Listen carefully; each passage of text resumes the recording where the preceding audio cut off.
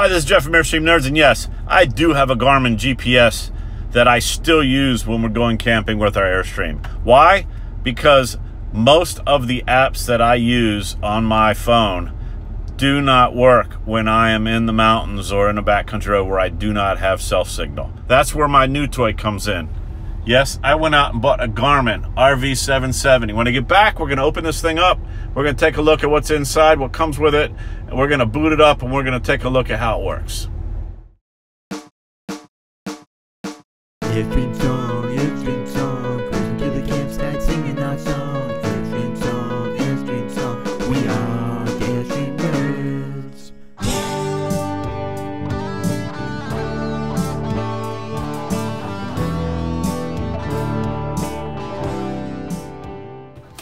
Alright, so we start off with the GPS itself. This is the front. This is just protective plastic on it.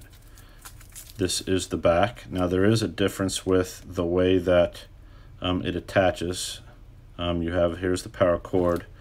They have a slot for a memory card right there, so you can have more map data. So on my previous GPS, they have a mount. So this gets mounted to the mounting point inside the vehicle. And then it's magnetic, so when you go to take your GPS off, it sticks to this, and I really like this, the way that it does that. Well, they've changed it on this RV one. So now the back of it is a round slot, no magnetic part. So it's got a little tab. The little tab goes in there, and then it just snaps in. Just as easy, but I prefer the magnetic thing just because I thought that was pretty cool. Maybe there was an issue with the contacts or something over time. I haven't had that problem, but maybe other people have. So they did switch that up. It's the same size ball. So if you already have a mount for an old GPS, the ball is the same. I've already test fit it. It snaps right into my current mount that I got from Pro Clips, and I'll put a link to that down below. It does, however, also come with a suction cup type mount, the actual plug for power for in the vehicle, which I'm not sure if they currently still do, but the older ones, the antenna for the live traffic updates is contained in this. A small short little USB cable for programming it, and a manual. That's all that comes in the box. So let me get this thing set up and we will take a look and see what it looks like. So here we are plugged in, getting it set up. Now this is the first time I've seen it, so I haven't done any run-throughs to check this out. So you're seeing it as I see it. So we're gonna pick this stuff. We're gonna accept all the end user license agreements. We're gonna hit agree. So once you get through all of that stuff, you're going to select your current vehicle. We're going to say we have a trailer. We're going to give the max height 12.5. We're going to give the max width 8.6. Total length 55 feet. And I typed this over, but the suction cup released and the thing fell over, so I've already typed that in. I'm going to get actual numbers for all of this, but we're in the 12,000 to 14,000 range when both vehicles are hooked up and full. So that's what we're looking like. I'm not sure if you can change the way it looks. Probably you can. I'm not stressing over that right now.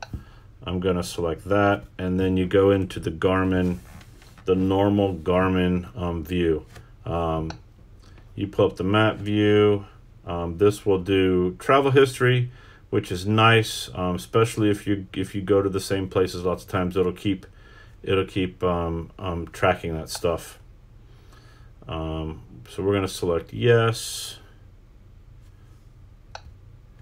You can change some of these, not all of them. So you could do your grade and your elevation.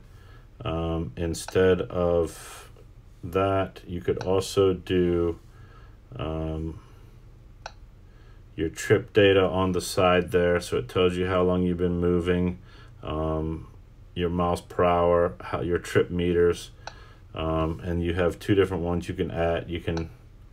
We can switch to B. We can put the directions up there, so you can do all that stuff, which is kind of cool. You can hit the X to do the trip data. When you're driving, you can zoom in, zoom out just by doing that, or hitting the buttons here. Like I showed you before, you hit the speed, and that gives you all the location, all the information you need while you're driving down the road.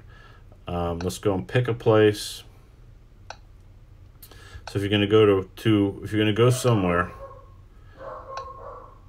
you can just enter a search. So let's say 7, and it'll complete it. So you don't have to type as much as you're driving down the road. So now it's going to tell me where the 7-Elevens are, the closest ones to me, or let's see what else we have here. So if we go back here, so let's say we want to find the closest gas station. So just hit that, the different TripAdvisor restaurants that are in the area. Now, again, if you keep this thing updated, it does a pretty good job of giving you the closest information, but it's not 100%. That's why I also use my my Waze and Google Maps apps. So let's go ahead and put it in the truck and let's see what it looks like. All right, so I have the GPS installed on the same mount that I had my other one, using the same ball like I said. The only thing that I need to do is I had the power for the other one wired in down here.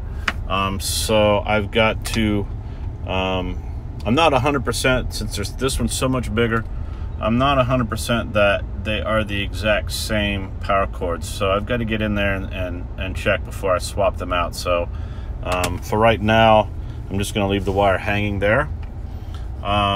It does, oops, did not mean to hit the buttons, but it rotates and it turns, so it actually fits in this spot quite nicely, fills it out. The other one didn't fill it out. This is the Garmin RV770. I really like it. It uses the same Garmin that I'm used to, so I know the nuances. Sometimes the maps aren't completely up to date, especially in new areas where there's new construction, but I tend to keep these, I'll update it right before I leave on a trip, so it will have the latest map stuff. If you have any comments or questions, please post them below. Hit the like button, hit subscribe. Once again, this is Jeff from Airstream Nerds, and I'll see you on the next trip.